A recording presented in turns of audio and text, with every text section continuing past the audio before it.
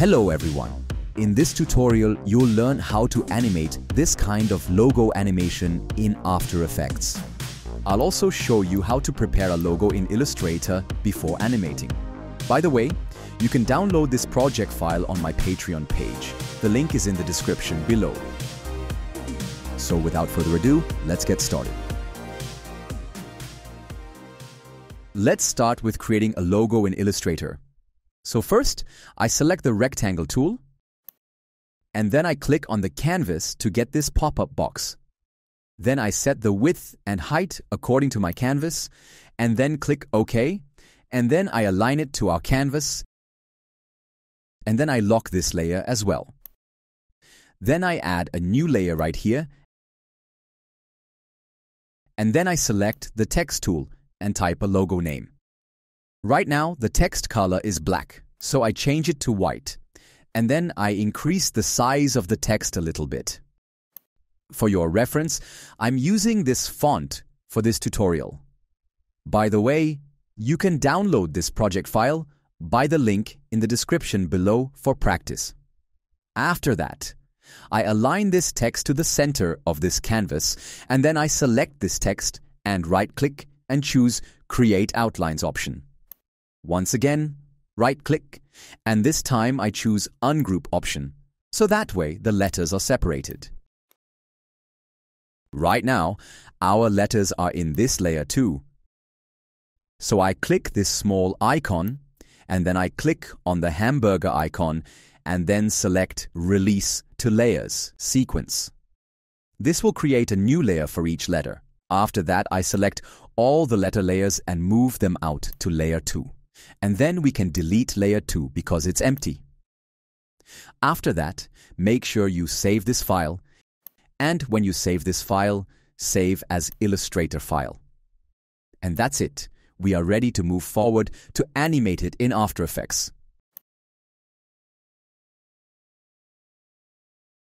So first, I am going to import our Illustrator layer which we created before. So when we import the Illustrator file, we might get this pop-up box. So I recommend always import as a composition, retain layer sizes, and after that, open our logo comp.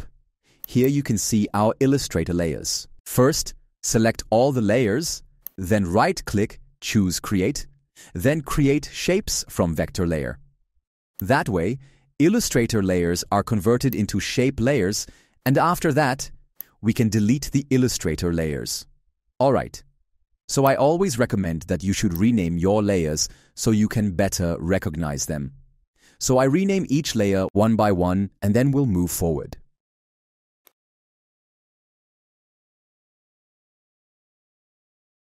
Alright, let's see how to create a path for our ball. To create a path, I am using the pen tool, and I turn off the fill option for now. And then I expand the view so you can see it better. And then I start drawing a path with the pen tool. You can see I am creating a path and trying to create a rounded path, just like a natural bouncing pattern. So my suggestion is that take your time and try to create as close as possible to a natural bouncing pattern, just like this. After that, I rename this layer as Path, and then I go to the search bar and type Path so we can see the path properties of this layer. Then I create a keyframe at this point, and then I copy this keyframe. After that, I close this layer and deselect everything. Then I select the ellipse tool, but this time I turn on the fill option. Then hold Shift on the keyboard and create a perfect small ball. After that, I rename this layer as Ball. Also, I am changing the layer label color so you recognize it better, and it will look different from the other layers as well. Alright, after that, I open the position properties of this layer, then select the position property and paste the keyframes here, which we copied from the path properties. And now you can see there are lots of keyframes added into this position property, and our ball is moving on the path we created before, but right now it's too fast. So hold Shift and select the last keyframe and drag it this way to expand it. Then select one of the keyframes and right-click and then uncheck this option called Rove Across Time. Then hold Ctrl and click one of the keyframes to convert it into linear keyframes. And now all the keyframes are converted into linear.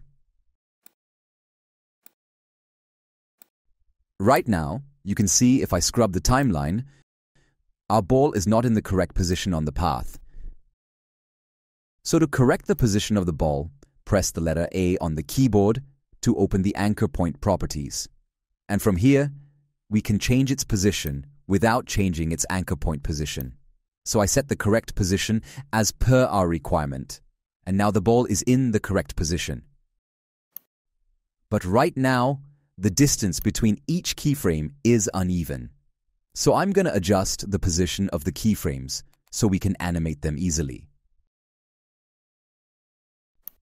Now it looks much better than before. Let's select all the keyframes and easy ease them. Then I go to the graph editor to check the graph of this animation, and then I expand a little so you can see it better. Now I select this point, double-click on it, so you will get this pop-up box. Simply check this box and click OK. By doing this, we are able to control this point easily. Let me expand this view, so I set this point as 500 value, and then I check the animation.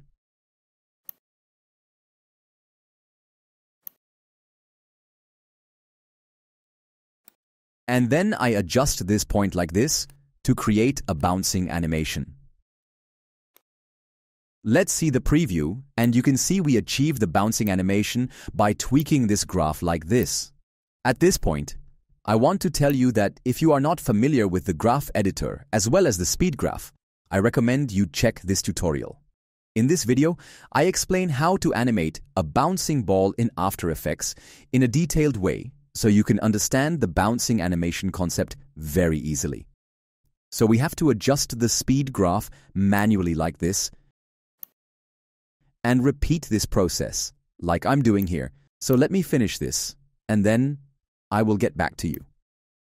Alright, so I animated all the keyframes with the help of the graph editor, and here is the final look I got. And now we are moving forward and will make a text outline. So first, I place the time indicator at this point where the ball touches the M letter. Then I select the letter M and duplicate it. Rename this layer as M Outline. Then I cut this layer at this point, and I also cut the M layer like this. Then I open the M Outline properties and add a stroke. Then I change the stroke value to 5 pixels.